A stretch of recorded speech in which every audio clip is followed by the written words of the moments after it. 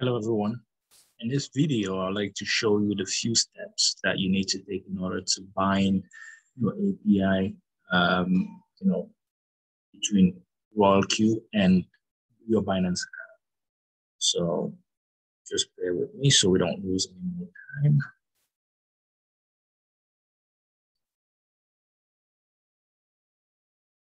So I'll share my screen.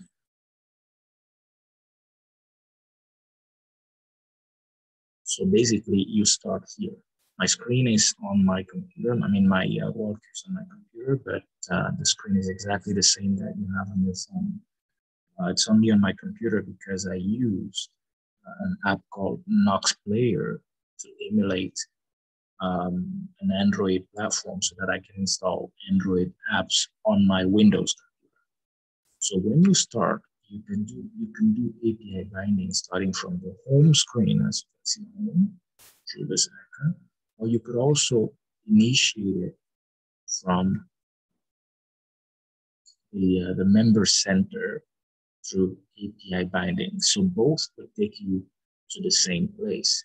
As you can see, I have these two here. They show gray, but they're actually already bound.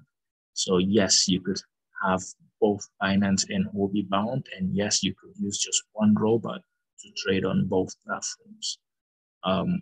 It's a little bit trickier to do the API binding on Huobi, and you can see it in the video that is either above this one or below. But Binance is pretty straightforward. So if I go to home, you'll see that. If I click on API binding here, it's going to take me exactly to the same place. For this video, we're doing Binance API binding. As you can see, my account is already bound, but I'm going to unbind it and then do it again, following all the steps so you can see it in the video. And then when I'm done, I'm going to delete again, just so that the information that you'll be seeing in the video will become obsolete in case somebody is trying to hack into my account. So basically, if I do this, I click on Binance binding, and as you can see, these are my information. So I could just say untie and then confirm, and then my account is unbound. My account is no longer bound with Binance. So I'll stop sharing this screen and I'll move to the next one, and I'll share my next screen, which is my Binance account. So when you're on Binance on your computer, the way to get to your API management is different from the way you get to your API management on your phone. On the computer, you need to bring the mouse here on the avatar and then scroll all the way down to, okay, I see that I didn't take my language change earlier. All right, now it's in English. So all you need to do is to go to the avatar with your mouse, and then you're gonna get a drop-down menu. You're gonna get a drop-down menu here that tells you API management. Click on API management. You'll see that the old API management I had in there is still there. So I'm going to delete it just so we go through the process together. And at the same time, it's also showing you how to delete if you believe your API key has been compromised. It's important to do it. So as you can see here, I already have the RoyalQ API key. So I'll just say delete. Each time you create a new one, the keys and the key information are different. So I'll confirm, and boom, it's gone. All right. Now let's start where you should start for the API binding. So I'll stop sharing and I will go back to my RoyalQ, right? So from here, I'll click on Binance Unbound. Click. And the information I'm looking for is this one here, the IP address. So I'll click on copy. So copy successfully.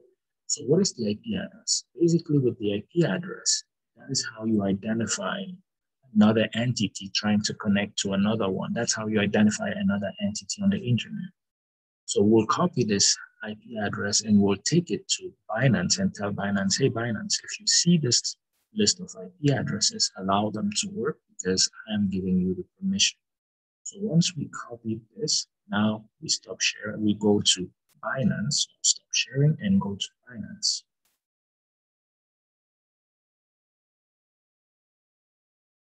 So now when you get to Binance, of course, you remember how I got here. Let's say I start from scratch and I didn't know how to get here on the computer.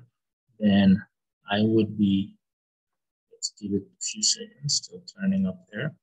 So then I'll just take my mouse here and then I'll scroll all the way down to API management.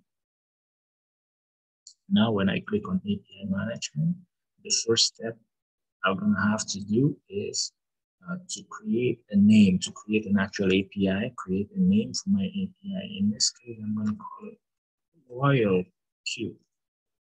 I'll say create API. Now it's gonna ask me to enter some verification information, like through my email or exactly email verification and then Google Authenticator verification. I have to do both, and then I will be able to enter the information. So I'll go to my email and get the information. But prior to getting that, I need to click here in Binance. I need to click on get code. Okay. And I'll have 60 seconds to do it. So get code. Now I need to go here and my email.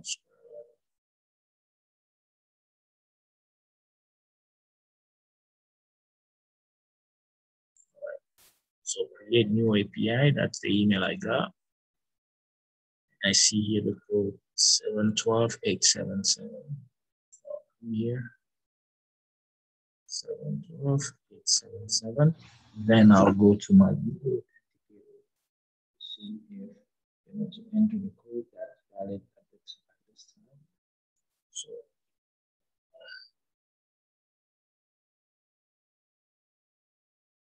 So 39817.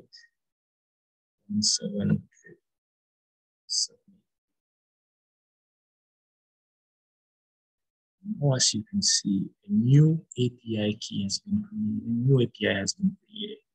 Here you have the API key, and here you have the secret key. You never ever display your API, your secret key. So I'm displaying this one just for the purpose of the training, but it will be deleted immediately after. So the first thing you need to do, remember we copied an IP list from WorldQ. So the first thing you need to do is to tell this Binance edit the instructions. Now that we've selected that, you need to select enable spot and margin trading. Okay?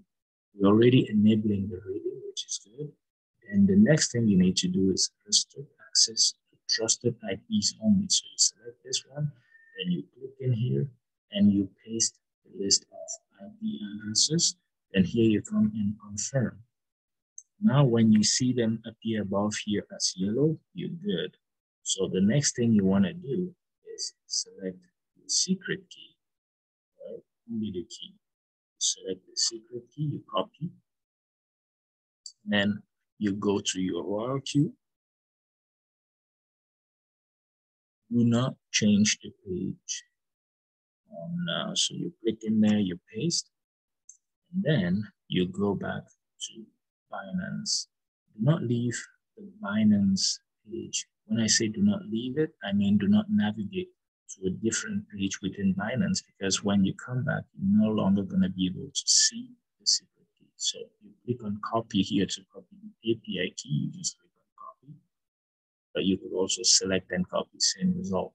So I copied. So now I'll go back to WorldQ and paste in the API key field.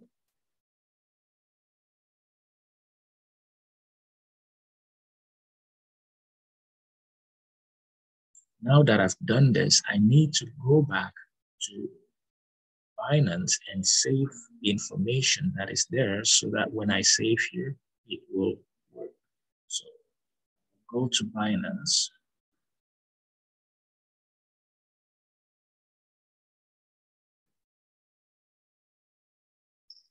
And now in Binance, I have my IP addresses, I have API key, secret key, I have enabled whatever needs to be enabled. Now I can just click here and say save. It will ask me for a code, right? So I'll enter the code.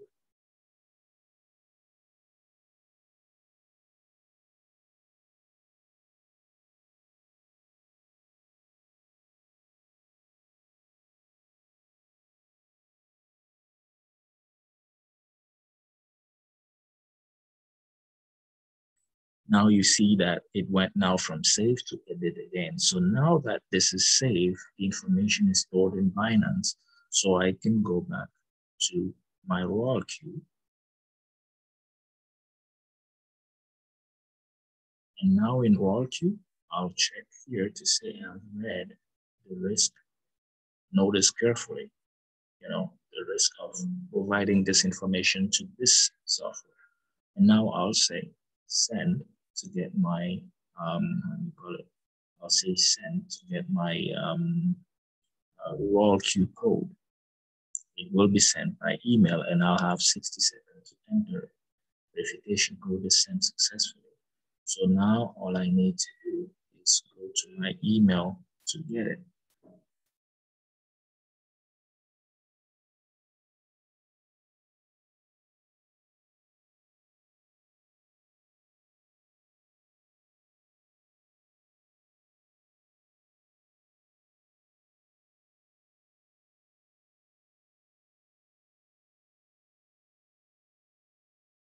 So 588-297. 297. Then you click on bind.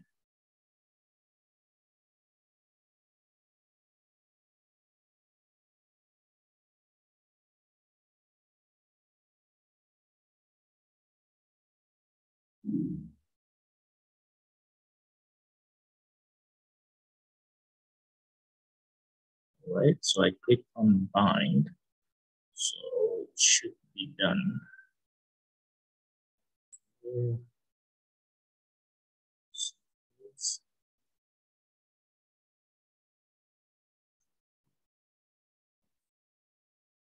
bind.